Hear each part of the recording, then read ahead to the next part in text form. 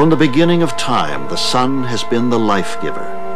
We have worshipped it in the past, and for centuries we've strived to understand its workings. This amazing solar observatory was built in Jaipur, India, by the 18th century Maharaja Jai Singh. It looks more like a garden of modern sculpture than tools of great precision, but this array of some 30 instruments was designed for a single purpose: to calculate the motions of the sun and stars. One of the instruments is a sundial so accurate that it measures time in seconds. But keeping time, no matter how accurately, tells us little about the sun. Science has been forced to work harder for that knowledge. In that quest, we have read messages in the rock that have unveiled secrets about the behavior of the sun millions of years ago, and we have viewed it anew from space. The newest technologies have captured the beauty of the aurora and helped us to understand the invisible power that connects the sun and planet Earth. Still, the journey is only just beginning, and the unknown awaits discovery. Seen with the naked eye, the sun is a vision of timeless perfection.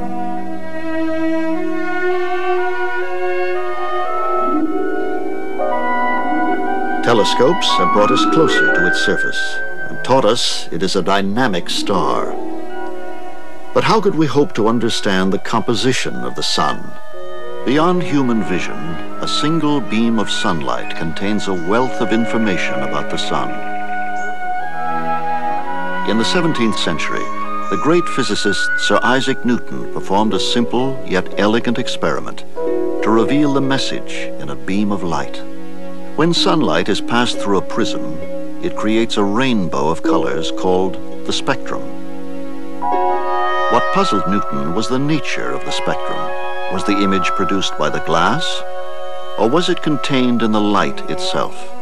If the prism creates the color, a second prism should create still another spectrum.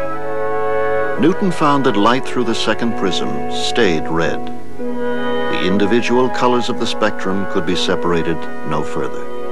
Newton's experiment would prove that white light contains all the colors of the rainbow.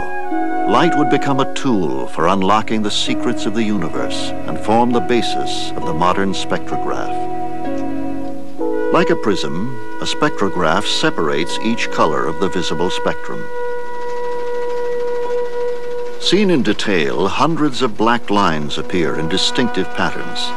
They are the chemical fingerprint of elements like hydrogen and helium, elements present in the sun.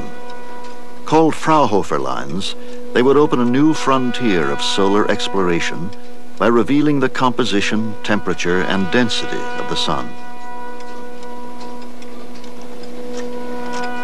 Ultimately, we would learn that the solar spectrum also includes powerful waves of invisible energy: radio, infrared, ultraviolet, X-rays, gamma rays, and cosmic rays.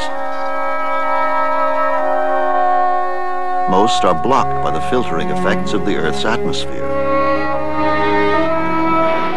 In 1973, American scientists launched the most powerful array of solar telescopes ever carried into space. Above Earth's atmosphere, Skylab would virtually peel away the sun's invisible layers to photograph its remarkable features.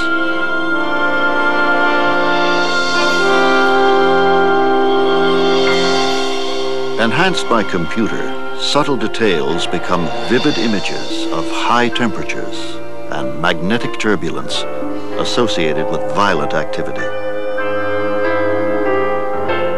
An artificial eclipse reveals the intricate architecture of the sun's corona.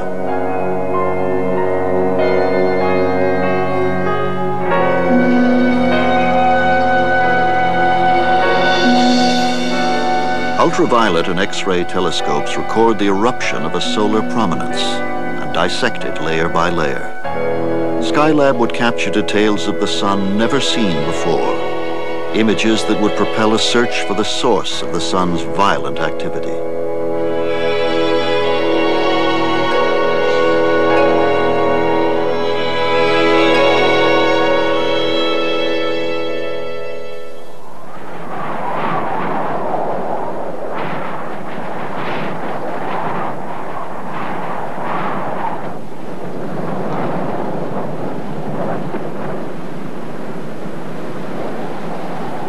It is one of the most hostile environments on Earth. A perpetual desert of snow where temperatures dip 100 degrees below zero. But for those who study the sun, Antarctica is a virtual paradise. At South Pole Station, summer begins in September. For 6 months, the sun never sets. Solar astronomers have long dreamed of observing the sun 24 hours a day. In 1979, the first solar observatory was established at the South Pole. In this crude-looking housing is all the precision required to track the sun continuously and obtain measurements of subtle changes on the solar surface.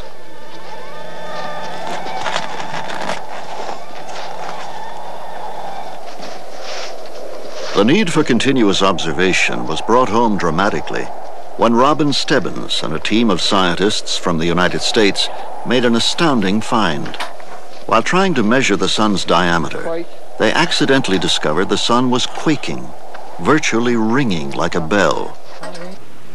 Back at Sacramento Peak Observatory in the mountains of New Mexico, Stebbins employs a computer to diagram complex patterns of solar oscillations. Here, red represents parts of the solar surface moving away from us, blue moving closer.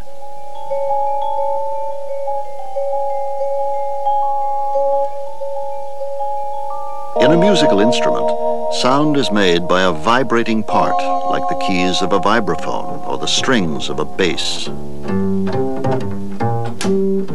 Our ears can distinguish the mellow resonance of wood or the cool ring of steel.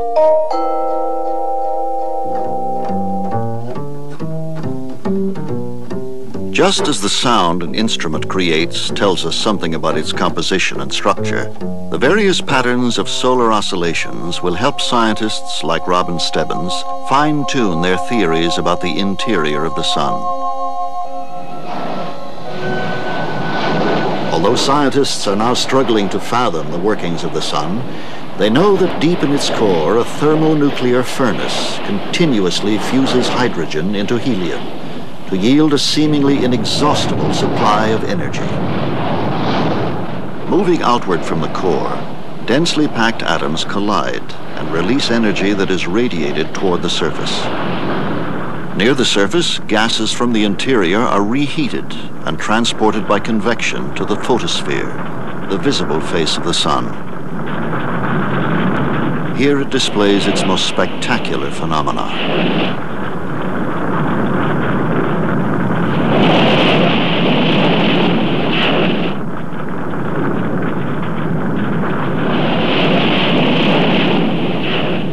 Above lies the chromosphere and the corona. Larger than the sun itself, the corona stretches thousands of miles above the surface. Here the sun boils away its outer layer and spews it into space. Far from empty, the region between the sun and Earth is filled with star stuff, fragments of the sun itself, charged particles called plasma. It is the lifeblood of the universe, the most common form of matter. Plasma flows through interplanetary space at 1,000,000 miles an hour to become the solar wind. The discovery of the solar wind would prove a vital link between the sun and planet Earth. Perched high on a mountaintop on the Papago Indian Reservation in Arizona, Kitt Peak Observatory is host to scientists from around the world. Today, researchers from West Germany, Great Britain, and the United States will attempt to create and photograph the world's first artificial comet to learn more about the solar wind. Gerhard Herendell of West Germany's Max Planck Institute heads the effort. In a few hours, he will order the release of 2 canisters of barium from a satellite orbiting 70,000 miles above the Earth. His objective is to simulate what happens when plasma from a hot star, like the sun, hits a cold object like the Earth. The experiment, which we hopefully will see if the sky will be clear on the morning of Christmas Day, is the very first in its kind. we have started to develop this technique of throwing a dye into a cosmic plasma already 20 years ago, but we have never had the opportunity to get out of the Earth's magnetic field, way into the solar wind, and also to fly it on this experiment on a spacecraft which is equipped with a lot of detectors. 30 years ago, space was considered a vacuum, except for a curious clue, the tail of a comet. Regardless of the direction it traveled, its tail always pointed away from the sun, a mystery unexplained until the discovery of the solar wind. By late afternoon, clouds obscure Kitt Peak. For the experiment to succeed, Herondel must have 3 observation points to locate the comet in space. He has already lost one. In addition to Kitt Peak, cameras have been set up in New Mexico, Hawaii, and aboard aircraft in Tahiti and California. So, any change? Werner? Yeah? Was hat denn der Franz für eine Bildwiederholzeit? Listen, Paul, it's extremely important. We have to have a rather reliable prediction from you, because now we would only have you and the Southern Pacific aircraft. There's no other station clear. The Convair 990 did not get off the ground. Did I tell you that? I think so. Without the NASA aircraft, I would be very hesitant. See, if anything goes wrong somewhere, then we lose our triangulation possibility. Okay, Mike? Yeah, we just scrapped it. White sands is not really quite clear. Yeah, right. Okay. Well, same to you, Mike. I'm sorry. Good. One day we'll get a winner, okay? Yes. Bye-bye. 2 days later, all the observation points are clear. A specially equipped aircraft from NASA's Ames Research Center in California makes a second attempt to record the comet. 15 seconds. 10 seconds. Ultraviolet and X-ray telescopes record the eruption of a solar prominence and dissect it layer by layer. Skylab would capture details of the sun never seen before, images that would propel a search for the source of the sun's violent activity.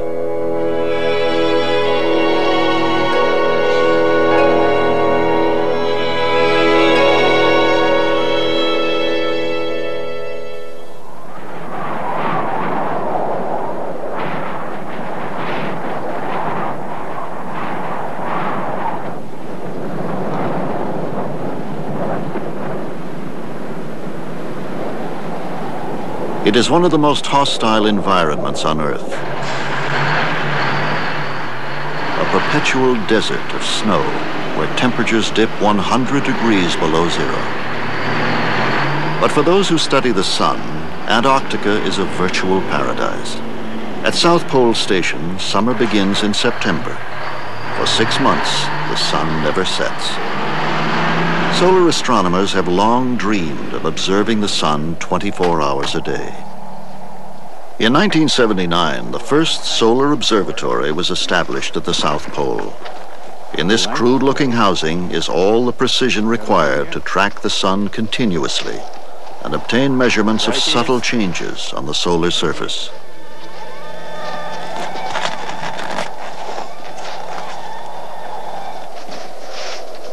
The need for continuous observation was brought home dramatically when Robin Stebbins and a team of scientists from the United States made an astounding find. While trying to measure the sun's diameter, they accidentally discovered the sun was quaking, virtually ringing like a bell. Back at Sacramento Peak Observatory in the mountains of New Mexico, Stebbins employs a computer to diagram complex patterns of solar oscillations. Here, red represents parts of the solar surface moving away from us, blue moving closer.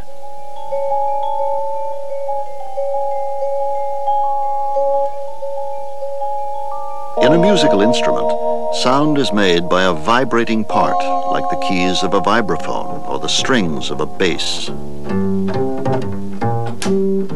Our ears can distinguish the mellow resonance of wood or the cool ring of steel.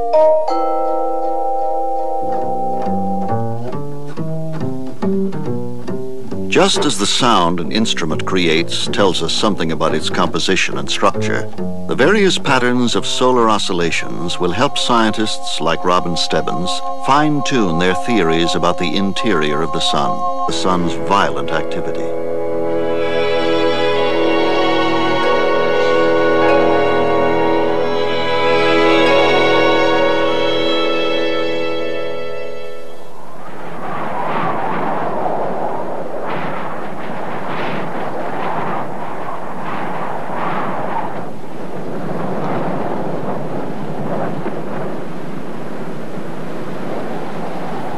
It is one of the most hostile environments on Earth.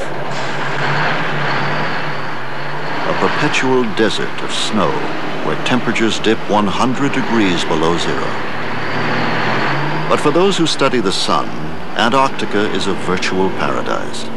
At South Pole Station, summer begins in September. For 6 months, the sun never sets. Solar astronomers have long dreamed of observing the sun 24 hours a day. In 1979, the first solar observatory was established at the South Pole. In this crude-looking housing is all the precision required to track the sun continuously and obtain measurements of subtle changes on the solar surface.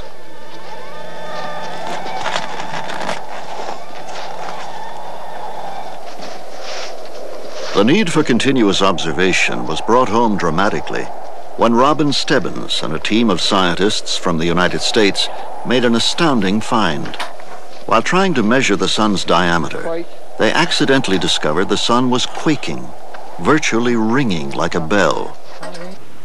Back at Sacramento Peak Observatory in the mountains of New Mexico, Stebbins employs a computer to diagram complex patterns of solar oscillations. Here, red represents parts of the solar surface moving away from us, blue moving closer.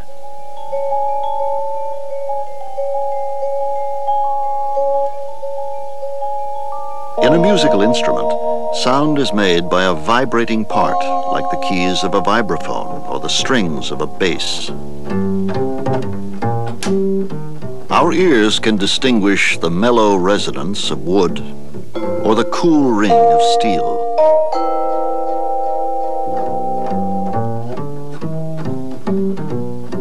Just as the sound an instrument creates tells us something about its composition and structure, the various patterns of solar oscillations will help scientists like Robin Stebbins fine-tune their theories about the interior of the sun.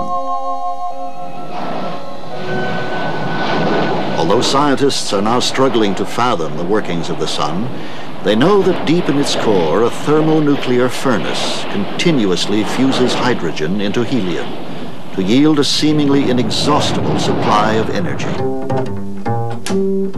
Our ears can distinguish the mellow resonance of wood or the cool ring of steel.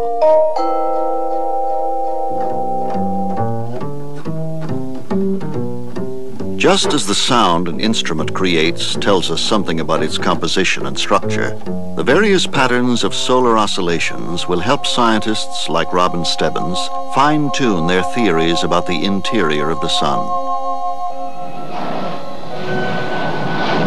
Although scientists are now struggling to fathom the workings of the sun, they know that deep in its core, a thermonuclear furnace continuously fuses hydrogen into helium to yield a seemingly inexhaustible supply of energy. Moving outward from the core, densely packed atoms collide and release energy that is radiated toward the surface. Near the surface, gases from the interior are reheated and transported by convection to the photosphere, the visible face of the sun. Here it displays its most spectacular phenomena.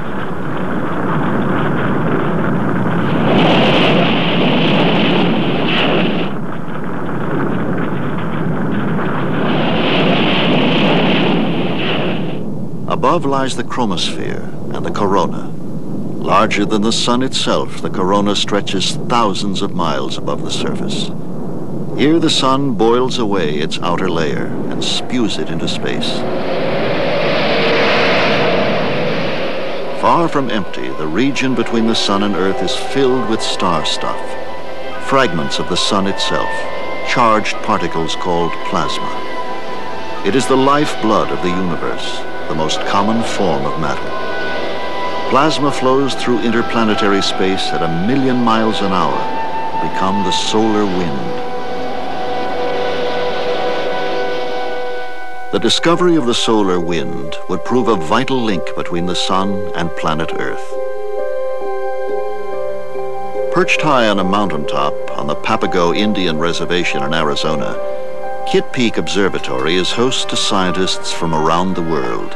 Today, researchers from West Germany, Great Britain, and the United States will attempt to create and photograph the world's first artificial comet to learn more about the solar wind. Gerhard Herendell of West Germany's Max Planck Institute heads the effort.